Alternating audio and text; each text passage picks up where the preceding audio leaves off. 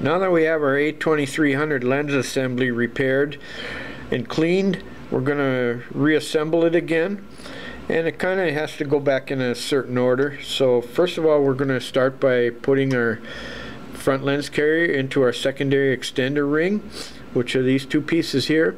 This extender ring has indexing slots or guides in every 120 degrees, and they're symmetrical so that we can put this in any orientation we want to.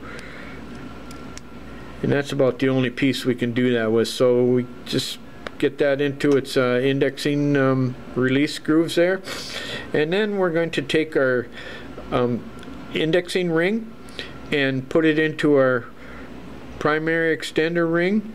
And if you notice on here, there's a little tab on this, and this is a rub tab that prevents the cable from rubbing on the ring gear here, the aperture cable from rubbing on the ring gear. So that has to go in a certain orientation here when we assemble this, and this tab has to go near the clockwise edge of the ring gear.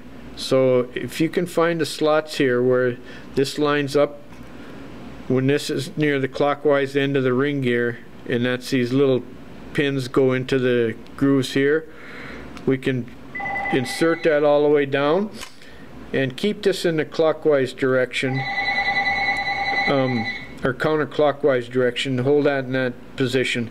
Now we're going to insert this group into this indexing ring, but first of all we're going to notice that there's a little arrow on here, and it has to be this arrow has to line up with this tab here, and so this rub tab on our indexing sleeve.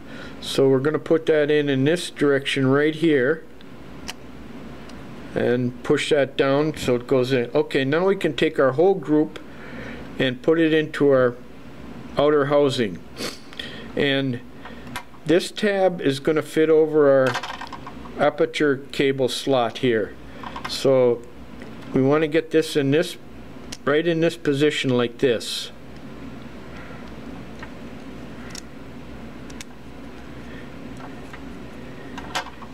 Now the indexing sleeve, the aperture sleeve, has two little pins or two little nubs on it. These are guide for our aperture cable, and those have to line up with this tab here and go right over the slot here. So we're going to insert that in this position. It's only going one way. If you get these assembled in the wrong direction, you're pretty much out of luck. So now we're going to rotate our aperture back over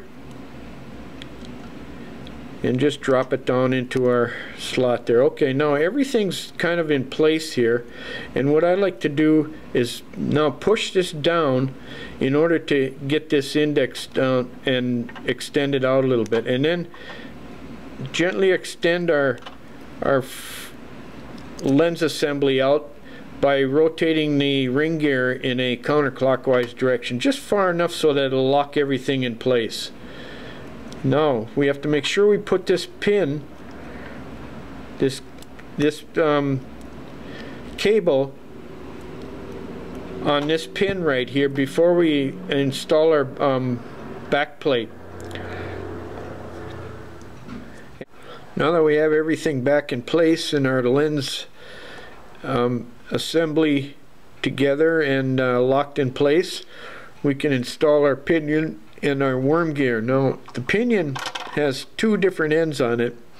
One's a smaller rounded end pin, and the other axle pin is larger and got a flat end on it. So we want to make sure that we get the pinion in the right place here, because if you have it in upside down, the lens assembly won't go back together again. So the smaller rounded pin goes into our back plate here, and then our worm gear is going to go in its little slot here and make sure it's down in there. Now it's very careful and carefully rotate this over, and I kind of like to hold this up in kind of this direction. That keeps the pinion down here while I get this rotated over in place. And once I get it kind of lined up here,